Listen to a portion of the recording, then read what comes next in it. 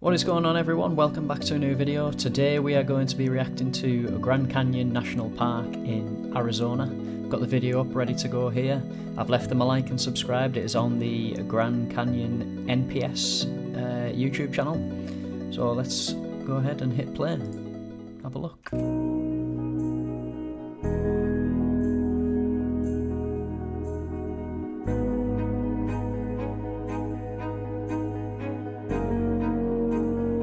The landscape of this place is just incredible.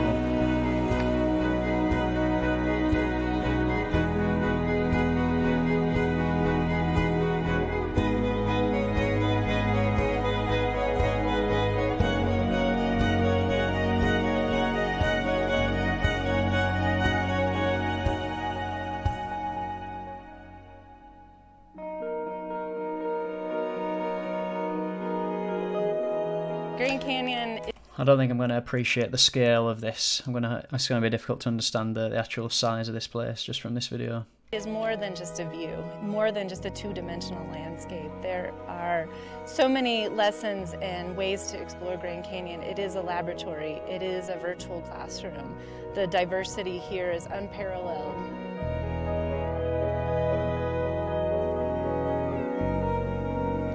I already know that I would seriously love to explore this place. I've been in a few, like, sort of, we call them gorges in the UK, which is sort of like a canyon-esque or a lot smaller scale, but I love being inside gorges. They're excellent to explore when the river has subsided and it's got to a point where you can just walk straight through a gorge. It's brilliant.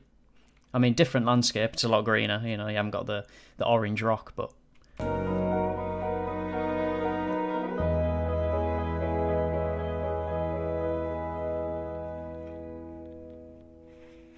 There's a huge landscape that is just begging to be explored, and it really just takes a moment to stop in a side canyon or sit under the trees and...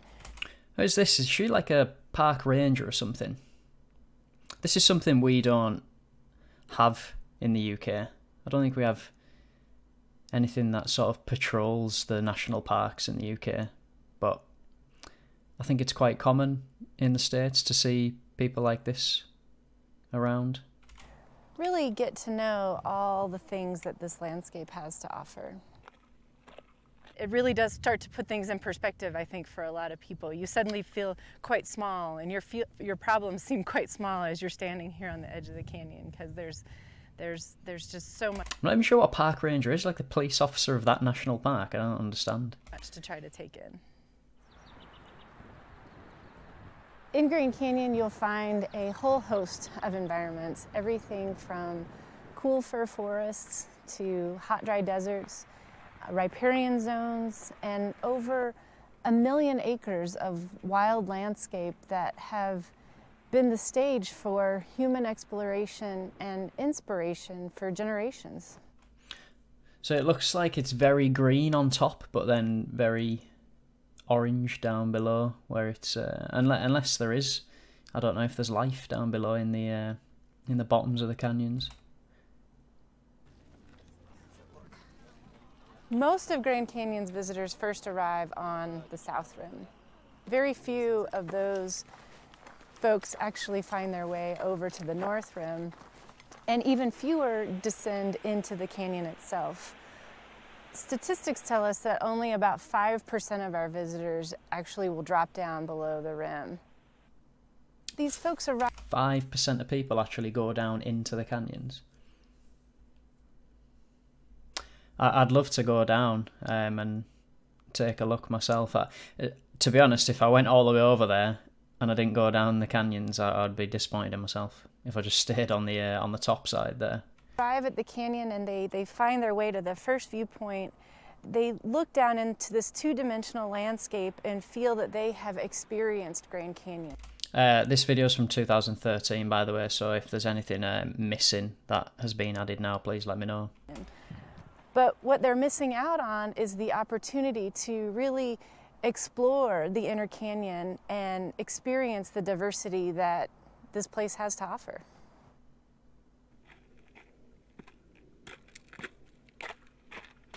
This park has a broad elevational change. So as you descend into the canyon, for every 1,000 feet, you actually gain 3 to 5 degrees Fahrenheit. So at the river's edge, the temperature can be 15 to 25 degrees warmer than on the south rim.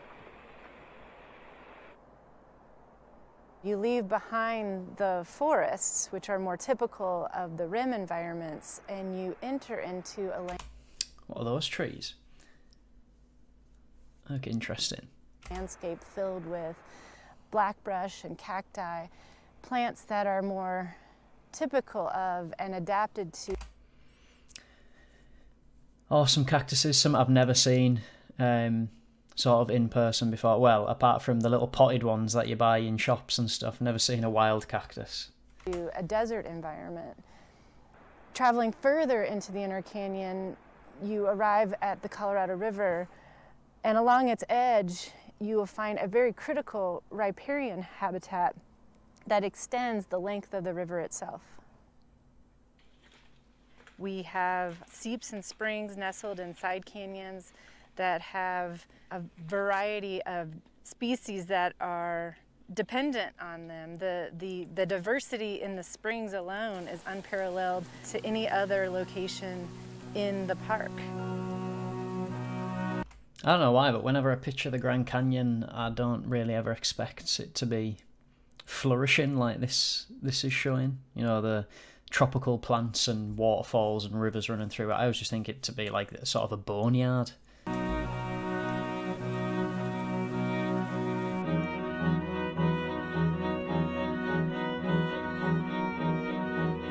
Almost 94% of the park is proposed wilderness.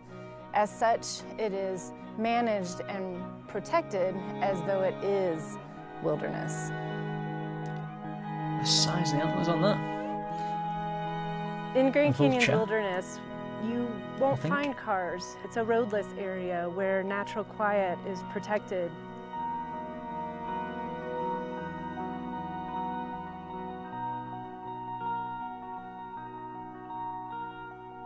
Scorching hot in the day and freezing cold at night.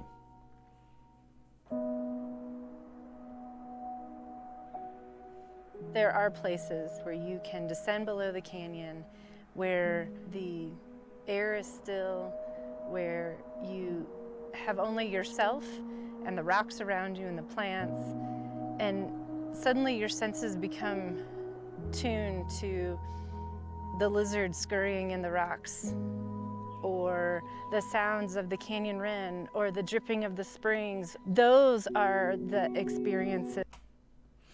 That's amazing. What a landscape. It's just, it looks like the surface of the moon on the, I think they've been calling it the rim. And then it's just got this vibrant sort of wildlife tree area with a river running through it. Did they say that was the Colorado River? That's a brilliant landscape. Very strange though. Nothing survives on the surface, but it flourishes in the down below. Wild.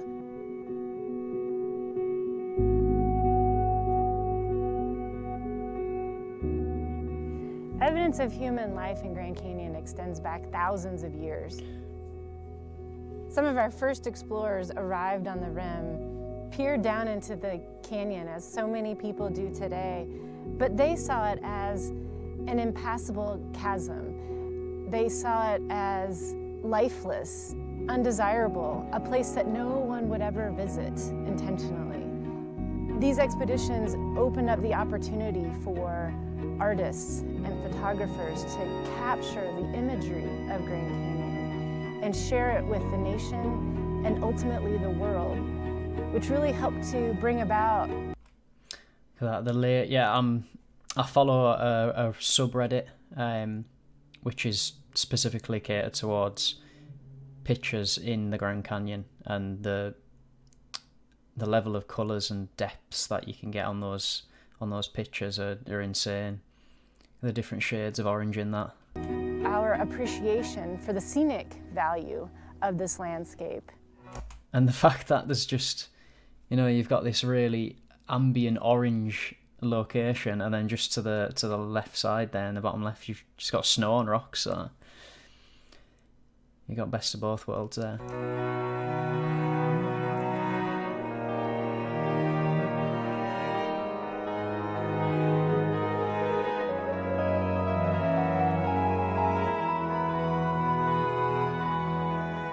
Most importantly, what the Grand Canyon has to teach all of us is to slow down, to take it all in, to get to know what is beyond the reaches of the road and look deep within the canyon itself and find that sense of discovery in yourself and that sense of wildness in this place.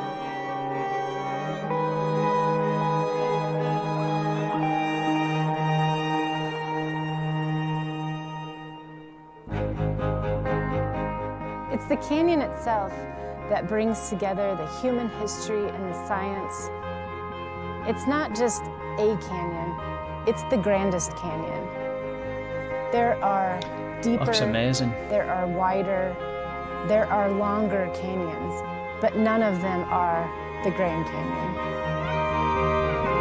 I'm sure I've seen a video of like a documentary of someone sort of backpacking or canoeing. I think he was canoeing the whole Colorado River, if that's the one that goes through the Grand Canyon. It was a brilliant documentary.